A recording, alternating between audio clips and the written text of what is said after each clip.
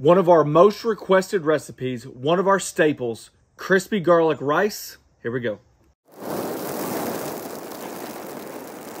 All right, before we get started on the video, I just want to quickly say, you guys have asked and asked and asked, and it's really one of those things where it's almost like it's too easy to create a video, but I really wanted to take this time, very little editing, to really show you the nuts and bolts of like what we consider like one of the best. So it's not necessarily the technique, it's the idea. We stumbled across it. We'll get to that in the video. It's more about like, this has really become one of our favorites. We've actually done it with, when we go to our local Asian restaurant, instead of just upping the charge for like $2 or $3 more for fried rice, I'll bring it home, throw it on the griddle, throw this concoction together and just up the flavor. So we've done it a lot of stuff, not just in Asian cooking. We've done it with red beans and rice. We've done it with etouffee. So just a real simple idea.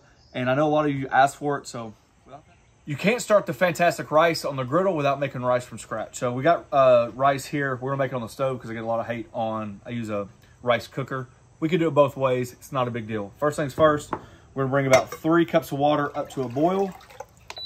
Water's up to a boil, and we have a 50-50 mix of basmati and jasmine. Honestly, it does not matter. It's a personal preference. I like them both. So don't think that it's really gonna matter one way or the other.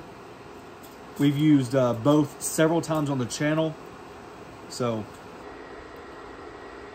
from there, we're just going to put it on our little thingamajigger, let it sit for about 15 minutes.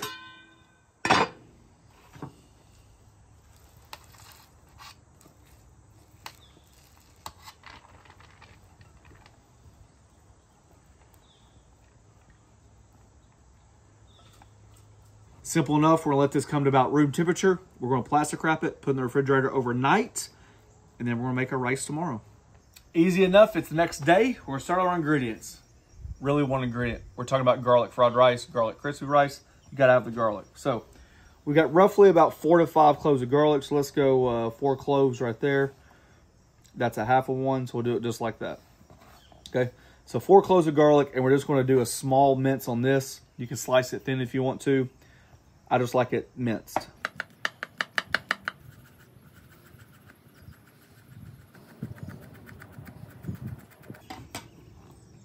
And your garlic should look something like that. Alrighty, we get asked all the time about temperatures. This is low, medium, and medium. So my low on this Traeger is 350, 450, 450, okay? It's a little bit hotter on the 450 zone, which is fine with me. We have that griddle temperature chart. You guys can check that out. The reason is because once this rice hits the griddle, it's going to zap a lot of heat away. And I want it fried. I like the crispiness of the rice. Some people may not. This is where you have to do what you like to do. So, simple enough, how did we get here? The bottom line is we made Asian dishes since day one on the griddle.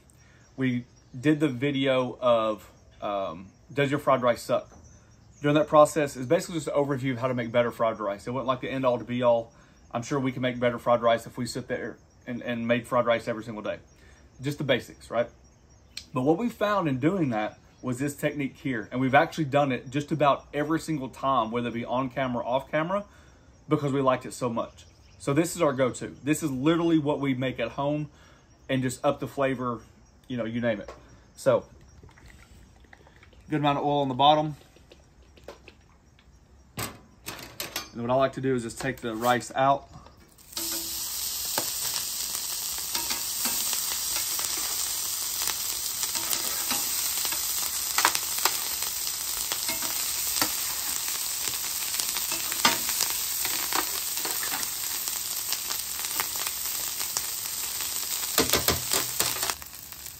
The idea is here. It's a two-pronged approach. We're allowing the temperature of the rice to warm up. We're not touching the rice. We're not sitting here beating the rice. We will kind of like fluff the rice up a little bit, but we're not like trying to mound the rice off and cutting it. Because with spatulas, no matter what spatula you have, you're going to end up breaking the rice grains up, and we don't want that. Second of all, like I said, if you leave it on the griddle on that one side, it's like the idea of cooking a chicken breast, a piece of beef, pork. You got to let it do its thing on one side, okay? If you want the softer effect, you could start probably fluffing up right now. For us, I like to let it go that one side. I like to get that nuttiness on the bottom. We're not quite there yet. And it's basically just a slight browning.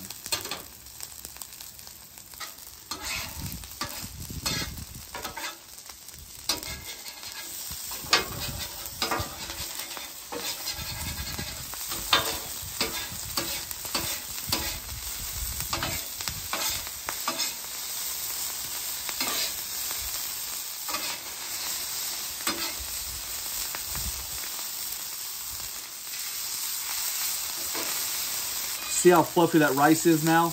Because we let it come up to temperature. So that's also an advantage of just keep it on the griddle, leave it alone.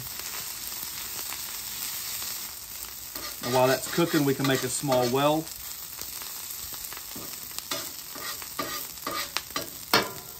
We're looking at 2 tablespoons of butter. Now, the one thing I want to reiterate is another couple comments that come through. You can't put butter on a 450-degree griddle. I agree. We mentioned this in several videos. Anytime you add product to a griddle, it's going to zap the heat away. That's where we're allowed to get away with it. Your griddle right here where the rice is not 450 degrees. So that's why you're able to get away with it. As the butter melts, we're able to add that garlic. While that garlic is going, we're going to add some salt. I did not salt my rice when I cooked it. You can. I like adding an extra or at the end. Same thing with pepper.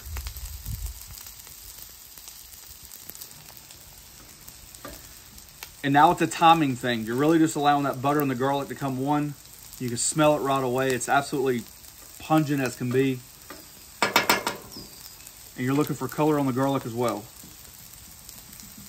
I can go ahead and cut the heat. Obviously, if you're going forward and you're making a fried rice, or if you're making any type of Asian dish, you'd keep the heat on, but there's no reason for us to keep it on right now. This is literally our go-to. So a lot of the dishes that you guys see that we make and the rice is already prepared, this is how we're making it 9 times out of 10. See the color on the garlic? It's just now starting to turn, and that means we're going to start incorporating.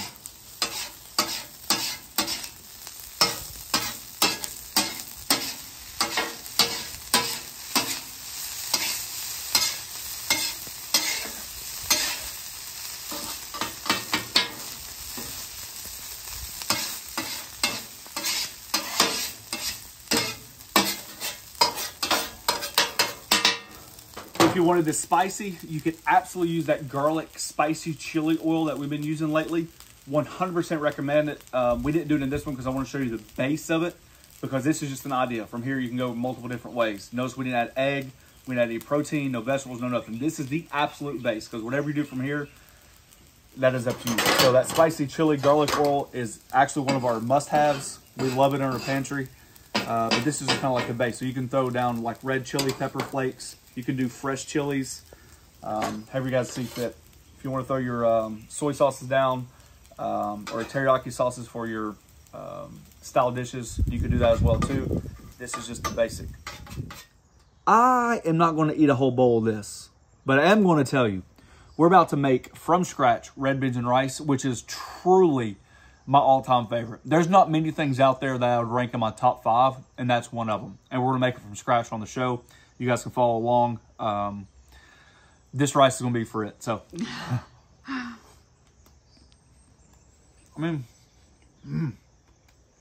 it's so strong flavored. I might eat a whole bowl of this rice. I like the crispy bits. If you don't like the crispy bits, start it a lot faster. Just be careful you're not using your spatula to break up the rice grains. It's important to have a higher temperature griddle. Once you throw that cold rice down, it really zaps the heat away. You don't have to adjust your temperature up, but it will come back as the rice warms up, but it gets you a lot closer. That's really it. Very simple. I want to show you the process. This is what we use and eat 9 times out of 10. We just fall in love with it. We stumbled across it, making that Does Your Fried Rice Suck? And we've used it ever since. Thank you guys so much for pushing us. Thank you for saying, hey, we want to see what you're doing, and that's why we just did it on here. Check us on Instagram. Check us on Facebook. Thanks for watching. Don't forget to press the subscribe button. Pound the notification button. Share it with your friends. Peace. Don't eat too much of this. I want this for the red beans and rice. I know. Look at that crispy. I love those little crispy bits.